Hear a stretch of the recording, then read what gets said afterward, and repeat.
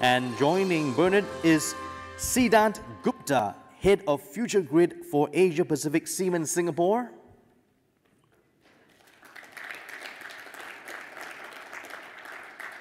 Also, Nirupa Chanda, Country Managing Director, Hitachi, ABB Power Grid Singapore. And we also have Goh Chi Keong, CEO, Green Mobility Sunseap Group Singapore. And rounding off the panel is Kelvin Lim, CEO, DuraPower Group Singapore. Caroline and the panel, over to you. Thank you. Good morning and welcome to the session on preparing for mass electrification and the big street strategy. My sincere apologies for not being able to join the event in person today. So as briefly mentioned, in this session, we'll be discussing what are some of the technologies and sectors that will help drive a low carbon future in Singapore. What are some of the challenges and ways around it? And I'm joined today by 5 esteemed panelists. Before we kick off the discussion, I'd like to give the panelists the time to briefly introduce themselves and their company. So maybe Bernard, we can start with you and go down the row.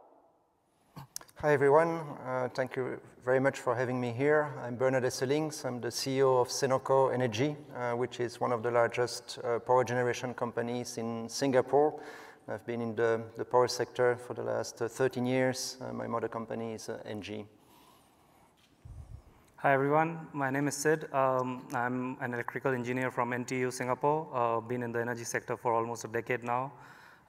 In the last couple of years, been with Siemens and now heading the future grid business for Siemens in Asia Pac. Hello everyone, very glad to be here today. I'm Nirupa. I head the Hitachi ABB Power Grids business here in Singapore over the last few years. Hitachi ABB Power Grids is a newly formed company by the combination of Hitachi's strong heritage in the area of social innovation and the power grids business from ABB, which has been working towards stronger, smarter, greener grids. So very excited to share our views here today. Thanks. Hello everyone, my name is Chi Keong. I'm the CEO of Charge Plus, the green mobility arm of Sunseap Group, and I'm looking at Frank, the CEO of Sunseap, just in front of me. Right, so we all know Sunseap as the largest renewable energy operator and company in Singapore, and Charge Plus essentially is the diversification of Sunseap to green mobility, and we have articulated ambition for 10,000 charging points in Singapore by 2030. Good morning, everyone. My name is Kelvin. I'm the Group CEO of DuraPower.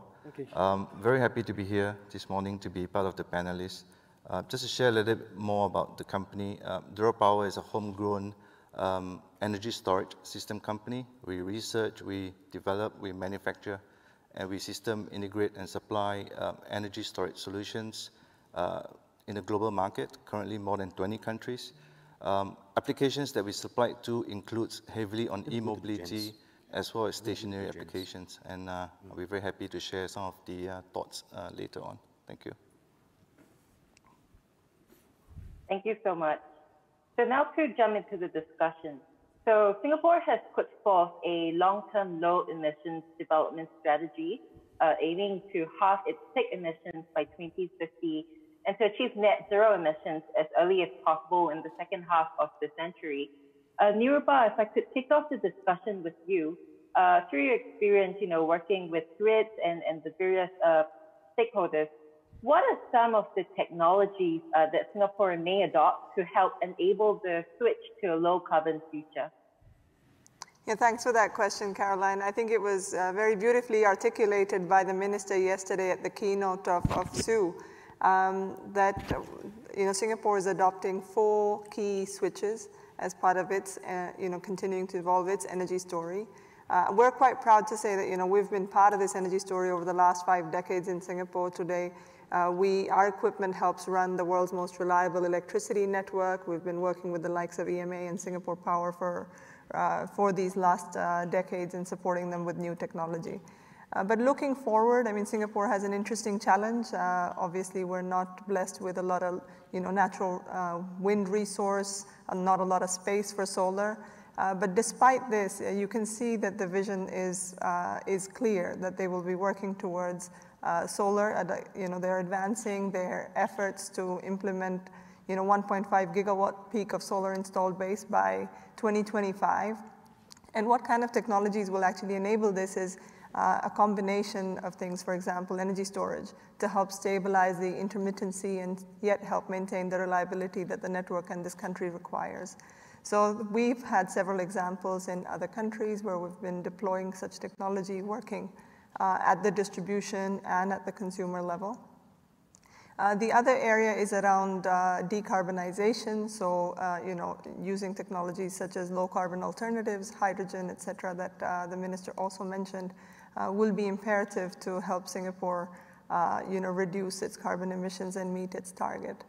And I think finally I was very glad to hear about the clear ambition for the regional power grid in Singapore, because it's a combination of solutions that will finally help us reach the targets in the Paris Agreement that Singapore has signed up for. As a technology provider, I mean, we're clear the technology exists, but the key challenges remain around policy, regulatory frameworks, market, and obviously technical harmonization across the grids. But Singapore's plans to first start with 100 megawatts between Malaysia and Singapore is technically feasible today, but to test it out over the next few years to then move forward to larger interconnectors across ASEAN. So that's some of the examples which were clearly laid out, and we are very much in support of. Yeah, thanks, Caroline. Thanks, Nirupa. And you brought up a few points, such as the regional power grid and the adoption of solar in Singapore. And I definitely want to revisit that. And you mentioned, the decarbonization that's ongoing. And one very big piece of the discussion, whenever we talk about decarbonization, is on mass electrification, right? So converting as much of the final energy demand into electricity, which is then powered by clean energy sources. It's not just cleaner sources, and electric-based economy is also more efficient. So overall, less energy is needed. And when we think about electrification, very often one of the biggest sector that's very much talked about globally is the mobility sector. So Sid, if I may turn the time now to you, could you just share with us how is Siemens supporting this transition in Singapore and largely around Asia? Sure. Thanks for the question, Caroline. So I think the electrification of mobility is a very critical step towards sustainability. As most of us would know, almost a quarter of our global emission comes from the mobility sector, and 70% of that is through the road transport. So it is critical to make sure that we are moving toward more sustainable sources, and electrification of mobility is one such step. Now, if today we talk to most people, the two biggest barriers that one discusses towards this electrification is the need for power, so power grids, and the second would be charging infrastructure. And these barriers become critical when we look at mass enablement of electrification, whether it's on the e-car side or the bus or heavy vehicle side of transport. Just to share with you an example, recently we did a project in New Zealand where we powered up 2 depots and about 35 electric buses, total capacity of around 4 megawatt. Most of the grids are able to support that, but when we move to complete depots getting electrified, talking about 300, 400 buses, that is a huge power requirement which would really force us to rethink the way we design and really plan our cities as well as the depots. Closer to home in Singapore, currently the LTA is piloting 60 electric buses. And we've already seen that there is a mix of plug-in charging in depot as well as the need for opportunity or pantograph charging to really top up charging during the day for the heavy vehicles. So I think that becomes extremely critical, and luckily from a Siemens standpoint, we come from the grid side of business, and for us to really couple our hardware and software to really make this seamless transition without impacting much of the operations for our operators or authorities is the aim or is the goal. The way we do that is really trying to focus on technology that is, first of all, future-proof. That's essential because the evolution that is taking place in this space is really fast. What you may have as an infrastructure today may become redundant in 5 years, and that would not really support a lot of the operators to really move towards this technology. The second part is to really optimize, yeah? So with the software and the digital layer, through different load management, load shifting possibilities, we try to make sure that whatever capacity that exists today can be optimized to deploy as many charging infrastructure that is possible.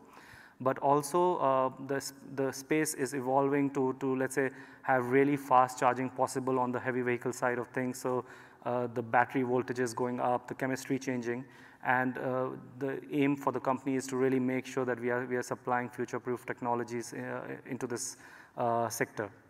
So overall, I would say, I mean, Siemens, this is critical for us, the electrification of mobility. And I think it's very exciting times because both in Singapore and overall in Asia, most governments have realized that this is a step which needs to be incentivized, which needs to be supported, and we are playing our part in really providing the technology behind it. Thank you. Thank you. And go ahead, Karen. Sorry. And thanks for that. Thanks for that, Sid. And as you mentioned, you know, Singapore has now announced a few targets with regards to electric mobility. You know, they plan to phase out internal combustion engines by 2040, and of course, there's a 28,000 charging points target by 2030 in government-related locations alone. And you rightly mentioned that, you know, one of the challenges really often that we hear is related to charging infrastructure. So, Chee Kiong, I'd like to turn the time now to you. You know, a lot of times when people talk about charging infrastructures for electric mobility, it's often a chicken and egg thing. So I'd like to hear your views on that. And also, what are some of the biggest challenges in developing the necessary infrastructure, such as fast charging, to reach a fully electric fleet? How can we address them? Well, let me start by saying that the true value of electric vehicles is very much understated in many parts of Asia. In fact, if you look at electric vehicles holistically, there is tremendous potential for EVs to make a profound impact on emissions reduction, right? So really my first recommendation is really for policymakers in Asia to communicate that, you know, holistic set of benefits of EVs to the wider population in a very consistent manner. Now, if I take Singapore as an example, right, you know, the transport sector in Singapore contributes about 14%, it's not trivial, 14% to the emissions profile of Singapore as a country. And you go to many other countries in Asia, the profile of, you know, transport sector as part of the total emissions profile of the country is even higher than 40% typically, right? Now, in Singapore, if you convert the internal combustion engine vehicle to electric vehicle, we're going to see close to 50% emissions reduction on a holistic basis, right? On a net basis, after you factor in the emissions from our power plants, because of our friends like Senoko, right? They use natural gas for fossil fuel power generation in Singapore. And that's the cleanest form of fossil fuel power generation that you can have on Earth, right? So overall, the emissions profile of power generation in Singapore is relatively good compared to many other you know, countries in Asia, right? So if I look Singapore as an example, after you factor in the emissions from charging an electric vehicle, we're still going to get a hefty 50% emissions reduction. And that communication, I think, needs to be provided by policymakers in a consistent manner to the wider population, because there are a lot of misperception out there. Is electric vehicle truly green? Because, you know, you're going to still take electricity from power plants. So my first recommendation is really for policymakers throughout Asia, be consistent in messaging, because the holistic benefits of EVs have not been really articulated clearly throughout this whole region. Let me move on to another key problem that we should address, that is really the lack of localized power supply. Now, we all know that to promote EV adoption in many parts of Asia and the world, you need to have a pervasive EV charging infrastructure. That goes without saying, right? Because you're not going to see chargers in the neighborhood, you don't see chargers at your doorstep. The mental model is that, oh, there's range anxiety, would my EV store in the middle of the road, right? So to have that pervasive charging network is crucial to EV adoption in any part of the world. But in Singapore and in many parts of Asia, the bottleneck is really the lack of localized power supply. What do I mean by that? I'm not actually referring to the power grid because in many places the power grid is actually sufficient. But when the building developers and owners designed the buildings decades ago, they did not anticipate that there will be tremendous need for EV charging today and in the future, right? So they did not prepare for it. And very often when we go to buildings in Singapore, and I say that it's probably the same case in the region as well, there's not enough power supply to the car parks and in the street room, right? So there's a huge limitation to the ability of the country, therefore, to implement EV charging points. So my recommendation is really for policymakers, for the key government agencies to really encourage the landlords, the building owners across the country to actively upgrade the switch room and power capacity leading to the car parks, and even maybe consider mandating new buildings in the country to have power supply, to be EV ready. Because unless we address that, we can talk about installing EV charging points across the country pervasively. That will be a consistent bottleneck that we'll see. Now, speaking from the role as someone running Charge Plus as part of a Sunsip group, we also bring smart charging solutions to the table, right? What do I mean by smart charging solutions? If the building only has 1x of power supply to the car park, by having a smart charging solution, I can convince the landlord to install EV chargers that have a combined capacity that is 2x or 3x, right? And if so happens that all the cars are charging at the same time, that needs to consume 2x or 3x, my smart charging solution would dynamically, in real-time fashion, reduce the power supply being given to each car, such that I still kept the amount of power supply to the vehicles at X, right? By doing so, I can install much more charging points across many premises in Singapore. So that's something that Charge Plus will want to avail to Singapore and the region, and we think it's a game changer to getting more EV chargers installed in many car park premises throughout Singapore. And the other part about having more chargers in Singapore is really about having tight car parks, right? When you have tight car parks in a dense country like Singapore, and we're all very familiar with the lack of space in Singapore, right?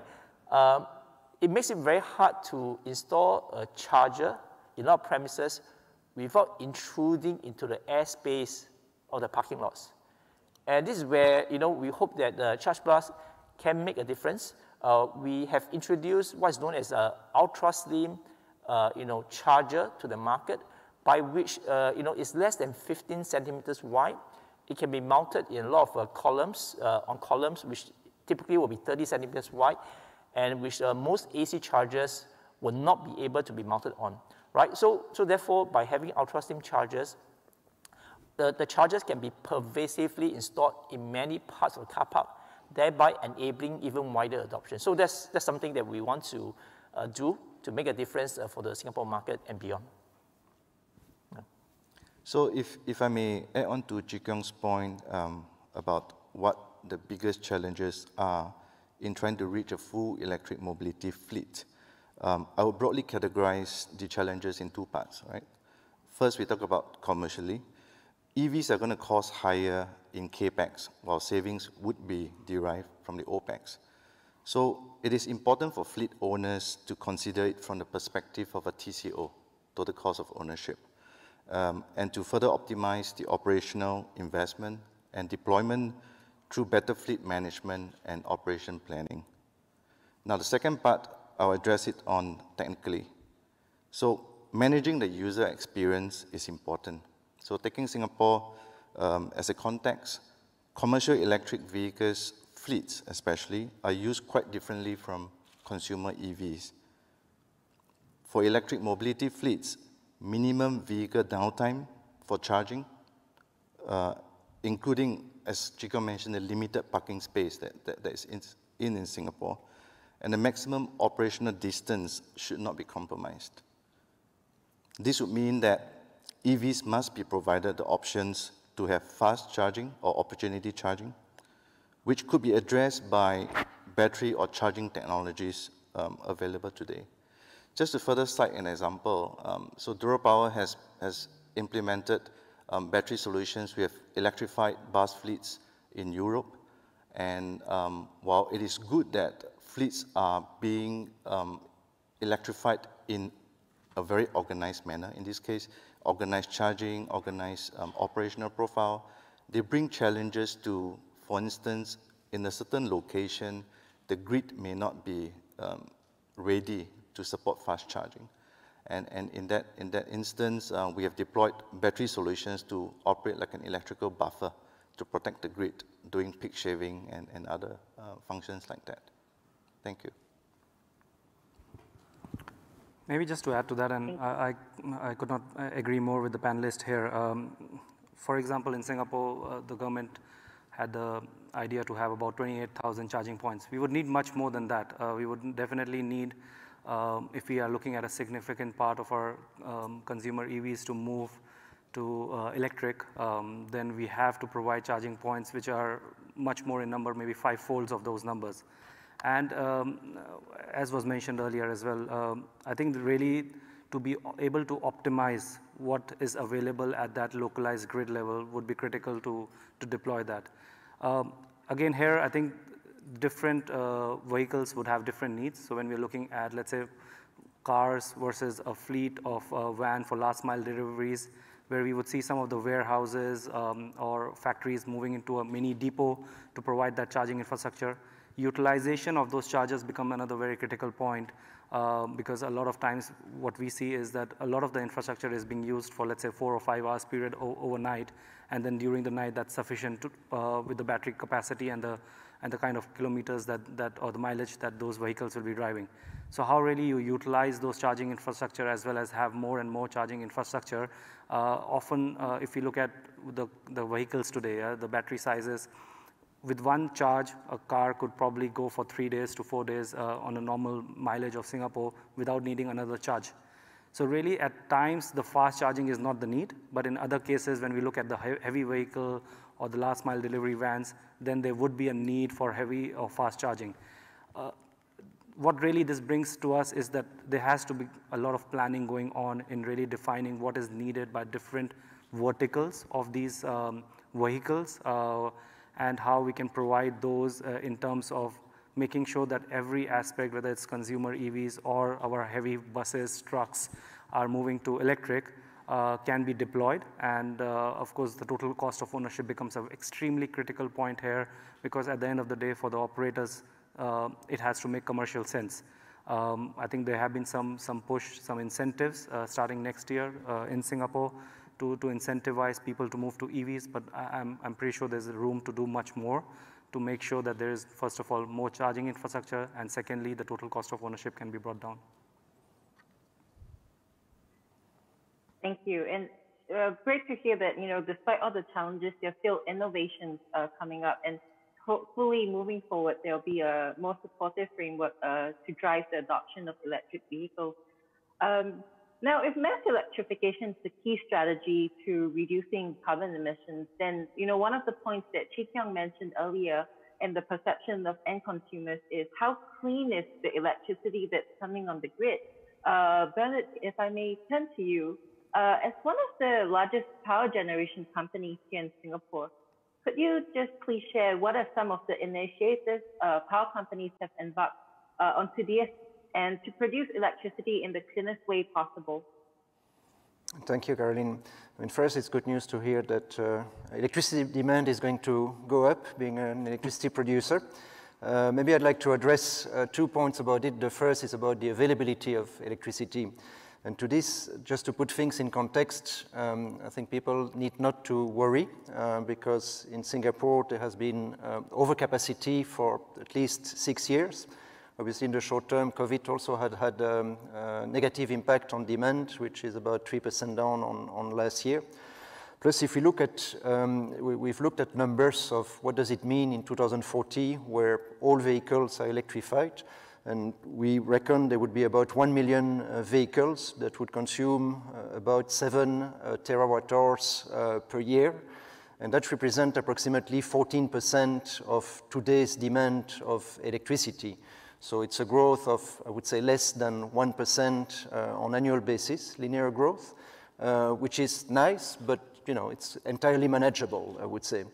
Plus, there's a lot of focus on efficiency these days, and rightly so, and that may also offset some of that additional demand. So I would say from quantity point of view, we should be able to handle this. Now, from an emission point of view, I was glad that CK already highlighted the fact that by just switching to electric vehicle, you are comparing the efficiency of a combustion engine with the efficiency of a combined cycle gas turbine, and indeed you're improving by about a factor 2. Now, how can we further improve? I would say in the short term, we can continue to invest in improving the efficiency of our plants, and that's what we've been doing at Senoko. Recently, we completed an upgrade on 2 of our machines that will generate carbon CO2 savings of about 10,000 to 15,000 tons per year. So that's something that we will continue doing, but that's only incremental. Then the second thing, which is more medium term, is that when more capacity is required, we can invest in machines with a higher efficiency. So today the H-type units has probably an efficiency which is about 10% better than the current fleet in Singapore. However, there are some concerns and obstacles with that as well. For example, the bigger size of those units in a small system like Singapore means that in case of breakdown, the grid stability may be at risk, so you need to maintain higher reserves to deal with that, which also has a cost. And ultimately, in a system like Singapore, you probably need a mix of assets. You cannot have only large H-type units, because some of those units are not going to be running that often. And if you run them at part load, they're not going to be very efficient. So you need to have also a mix of assets that are probably cheaper, will not run very often, but will be there when we need them. And then I would say in the longer term, we are exploring things which are aligned with the vision of Singapore, which is green hydrogen, which is blue hydrogen, which is produced from hydrocarbons, and you can add carbon capture and usage to it, or oxy-combustion. Now, there are still quite a few obstacles for this, because today those technologies are not ready. Even if you talk about hydrogen, the current gas turbines can probably run on maximum 30% of hydrogen co-mixed with natural gas. And gas turbines which can run on 100% hydrogen will not be on the market until at the earliest 2025, probably sometime between 2025 and 2030. The second aspect is that you will need to put a whole new supply chain in place for hydrogen, a bit similar to what has been done for LNG. And if you're talking about carbon capture, you will also need to find uses for that carbon. And the third element is that the cost is still very high. We hope that it will decrease as the project scale up and as more experience is made, the same way it has happened with solar.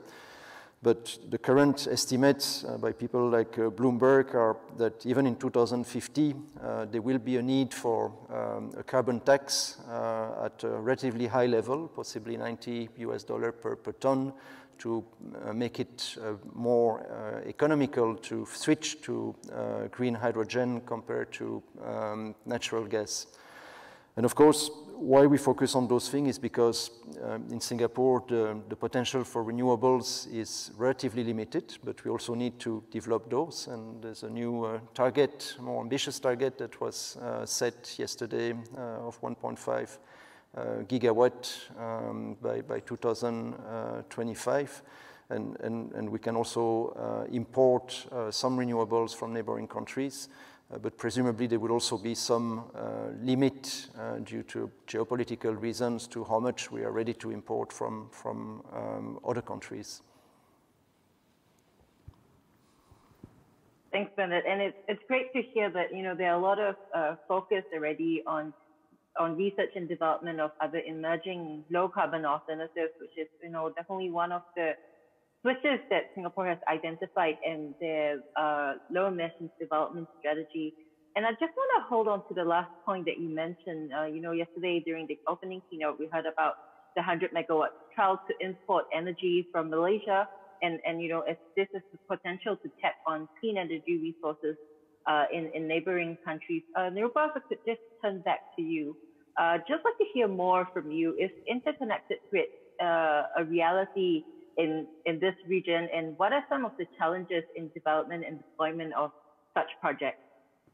Yeah, thanks for that question, Caroline. And as Hitachi ABB Power Grids, I mean, we've been working in the area of high voltage DC for, we're one of the inventors of high voltage DC technology. And it was fantastic to hear yesterday the plans from the minister to start with the 100 megawatt interconnector between Malaysia and Singapore, which has been around for a while, but we haven't been trading electricity between the two countries. And this just highlights that the challenge is not really technical. From a technology perspective, the technology is available, has been available for quite some time.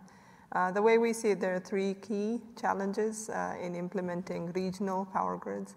The first is financial and legal frameworks that would enable that. The second is regulatory policy and market structures that would allow this trading and pricing mechanisms across borders. And finally, it's technical harmonization of grid codes across countries. So if you think a bit about these three challenges, none of them are real technical challenges as such. So with countries coming together as part of the ASEAN Power Grid Initiative, it's definitely possible to foresee a future of interconnected power grids in this region, provided there's the political will behind it. I can give some examples. Recently we energized the interconnector that connects northern India to southern India, where southern India is blessed with good wind resources. And with this interconnector today at 800 kilovolts, ultra high voltage DC, we're able to transmit clean energy to the northern India when there is sufficient generation and adequate demand. And at the same time, when there is no resource, we're able to take the energy from the northern parts of India where a lot of the central baseload generation exists. So these interconnectors would help basically help manage the generation of renewable resources in one location to the demand centers, the consumption centers. So that's our view of the regional power grids. It's definitely possible. Technology-wise, it's been proven over the last several decades. It just needs really political will and regulatory bodies to come together. Yeah, that's great. And, we are seeing increasing, or at least hearing of increasing ambitions in the Southeast Asian region, especially, to really push for the ASEAN Power Grid. And hopefully, with the increased ambition, we'll see more cooperations and the governments coming together to make that a reality sometime soon. Chikong and Kelvin, if I can turn back to you. We have heard about the other different prongs in Singapore's zero emission drive. How does EV achieve synergies with these? And earlier it was also mentioned about, the role of storage towards mass electrification. If we can get your opinion on the second life of batteries, please. So thanks for the question, Caroline. We think that battery storage systems will continue to play a critical role towards the success of mass electrification of vehicles.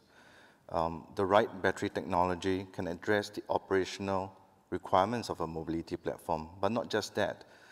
It can also be integrated with the renewable energy infrastructure for storage, peak shaving, and other applications as mentioned before. We have supplied batteries, we have equipped more than thousands of hybrid electric buses around the world. And we do see that batteries will be coming back at the end of their operational life on the vehicles. So at Duro Power, we believe that these batteries, that when they finish their end of life, on the electric vehicle operations, they can be repurposed into secondary life applications. We have already started to do that. Since a couple of years back, we have batteries that's operated in a field for about 10 years now, and they come back to us and we repurpose them. And they're reused into C&I applications, for instance, right? We have them built into containerized battery storage solutions, and they are put into as part of an industrial setup, a factory, for instance. They are also used as like a huge power bank that you put into standing between the grid and the fast chargers, so for peak shaving. So these are some of the applications that we've done using second life applications. We have successfully rolled this out in China and Europe. We think ASEAN will become a very good platform for us to do more of this, right? So we'll be looking to do more of that in this region. If I may add to Kelvin, the energy market authority, I see Bernard Ni, the deputy CE there in the midst. So EMA just announced the largest grid-scale energy storage system in Singapore just a few days ago. And the implementing company is actually Sunsip, right? In the longer run, we do anticipate that the Singapore grid, as well as other premises, commercial industrial buildings, for instance, will take on battery systems as stationary power, as backup power, and for other multifunctional usages over time, particularly as the cost of energy storage continues to fall steadily every year, right? I don't think this is going to be imminent, but certainly the trend lines are positive for larger scale adoption of stationary energy storage system. And what does that mean for electric vehicle adoption? I had earlier mentioned about the lack of localized power supply. So it's very much envisaged that in due course, as the amount and the number of sites hosting energy storage systems proliferate in places like Singapore, that very same battery asset can be used to manage and to mitigate the lack of localized power supply in many premises across Singapore, right? Rather than investing in upgrading the grid entirely, which can be very expensive, just for spurts, right? And it could be a 1 hour spurt in a 24-hour cycle. You tap on the battery system, and the battery system can very well be multifunctional, serving 3, 4, or 5 other functionalities, right? Backup power and supporting the stability of solar power throughout Singapore, right? So the same battery asset then can be called on to manage the electric vehicle charging at very intensive periods during a single day. And we don't need that throughout the whole day, only in spurts, and that series of spurts may only be 1 hour. So tremendous synergies between energy storage as a technology enabler and the proliferation of electric vehicles in due course. But of course, that will be in the longer run, but in the near term, really smart charging solution, as I've articulated earlier, will be crucial, right? So it's a phased approach, and we need multiple prongs to really address the lack of localized power supply in Singapore and the region. Thank you. And there are a lot of topics and ideas that were brought up during this session that unfortunately we're not able to deep dive into, even though I would love to. But hopefully that will prompt more offline discussions for the rest of the conference. So we're just nearing the end of our time here. Maybe I'll just ask each of you to give a closing remark.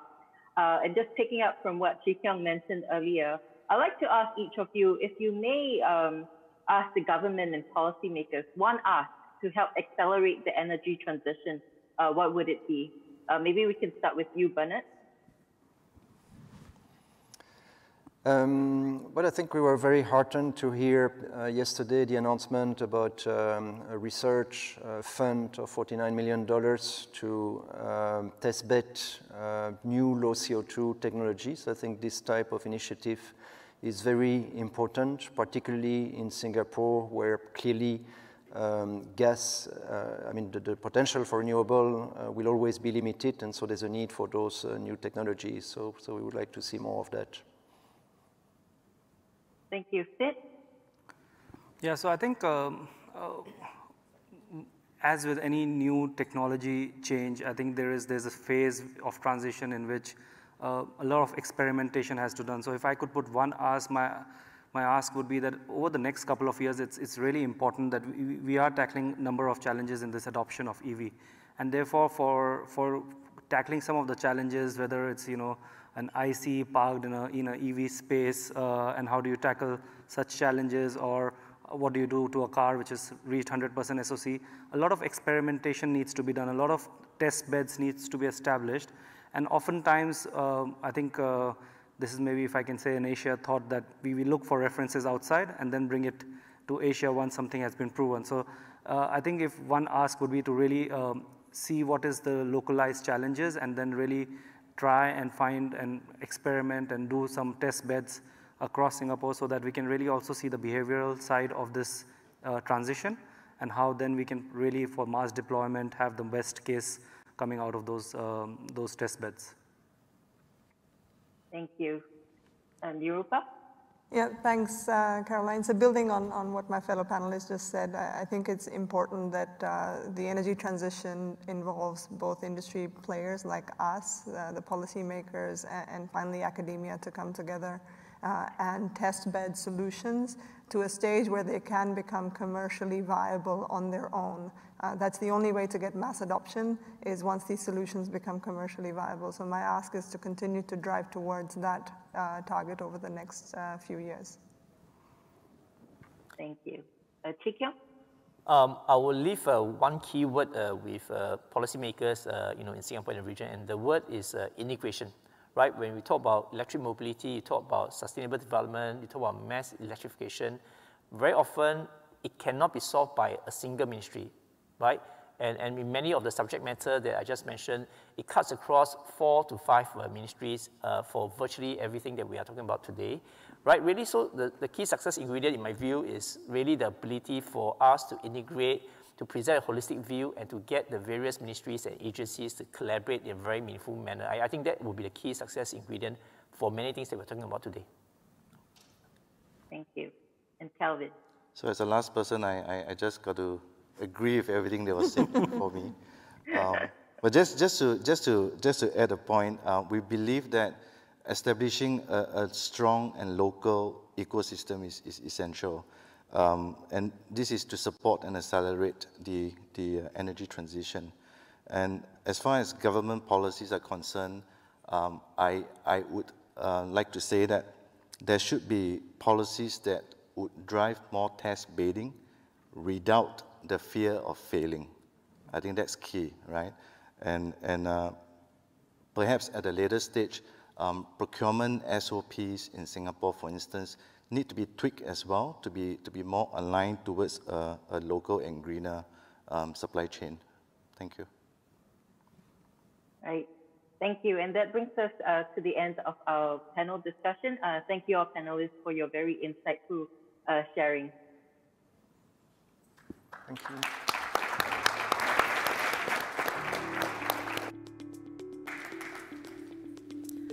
Thank you so much.